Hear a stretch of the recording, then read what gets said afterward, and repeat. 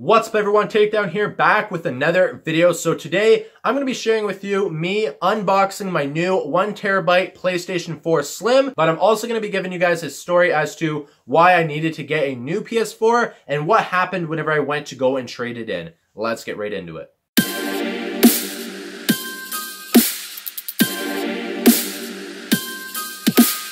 So up first, why I needed to get a new PS4. So as you guys might know, I was having some problems with my PS4. Once in a while, it was coming up on the screen saying, I don't have the system software updated, or I don't have the system software at all. So I would have to call PlayStation, and after calling them numerous times to fix this problem, because it kept repeating itself, I knew exactly how to troubleshoot it on my own. I didn't need to keep calling them. So basically what I had to keep doing was wipe everything off of my PS4, basically factory resetting it, and then signing back into my account, and then plugging in my external hard drive. And it took about an hour for my save data on the cloud to download onto my PS4. But every time that I had to wipe off everything on my PS4, any videos or clips that I made on my PS4 ended up being lost. At first, this problem was only happening once a month for me, then it ended up being once a week, and before I traded in my PS4, it was happening every 2 days. So since the troubleshooting was only a temporary fix for me, and I was having to lose everything every 2 days and have to re-download everything, to me, it was time to trade it in and get a new PS4. So I called EBgames, which is GameStop in America, and asked them what I needed to trade it in. They told me the PS4 just had to be turned on. It had to have no cracks on the outside at all. It had to include the power cord and one controller. If you didn't have the power cord or one controller,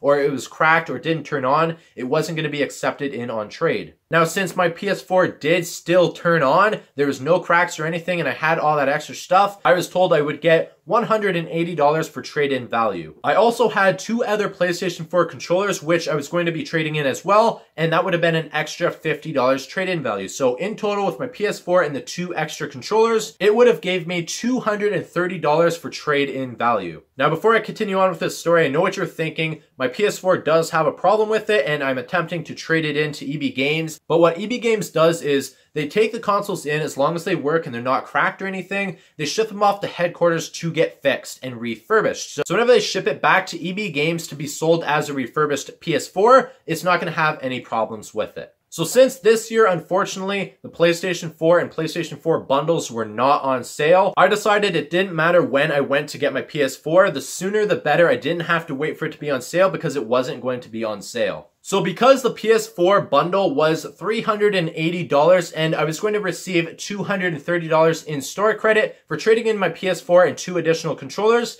that meant my new PS4 1TB PS4 Slim was only going to cost me $150. I basically packed up my PS4 and everything that I was going to be trading in and went to EBgames. Now the closest EBgames from me is about 40 minutes. There's one 40 minutes east of me and 40 minutes west of me. So it's 40 minutes either direction. So I ended up going to the one that was 40 minutes east of me because we did have to do other shopping there that day anyways. So whenever I went in, I was dealing with the manager, and all he did was took the PS4 out of the box, looked at the back, and put it back in the box and said, sorry, I can't take this in on trade. So me being confused, because I did call numerous times asking what I needed, and I was told this will be something that they can trade in, I was really upset as to why they were telling me they can't trade it in. The reason he told me that they can't accept it in on trade is because the warranty stickers that are on the back of the PS4 were removed, which I removed them myself back whenever I cleaned my PS4, which was about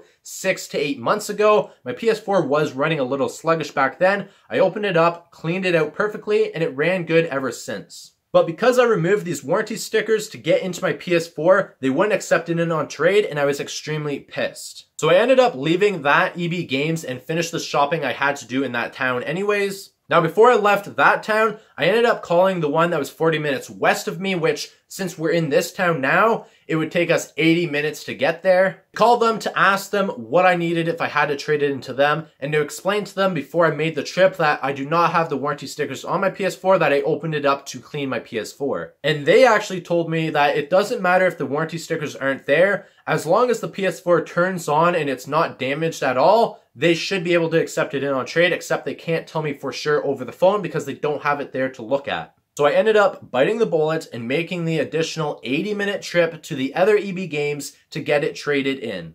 And I was glad I did, because whenever I went in to get it traded, they basically just took the PS4 out of the box, made sure it didn't have any cracks on it, which mine didn't. I keep all my stuff in pristine condition. They basically just plugged it in, made sure it turned on, and I was good to go. So they gave me trade-in value, my $230. So for my PS4 Black Ops 4 bundle, it only cost me $150. I was in that EBgames for less than 10 minutes, and they had it all done for me, ready to go, and I was set. So now I know next time if I need anything at EBgames, go to the one that is 40 minutes west of me, because they will actually help. If I go to the other one, they always cause problems for me. It's just less headache if I go to the one that actually knows what they're doing. Now, this PS4 bundle included Black Ops 4, which I honestly didn't want. I don't like that Call of Duty is futuristic again. I don't like that it doesn't have any campaign in it, so I really like campaign, and since it doesn't have all those features, it's basically just multiplayer. I decided instead of me breaking the seal and opening it up,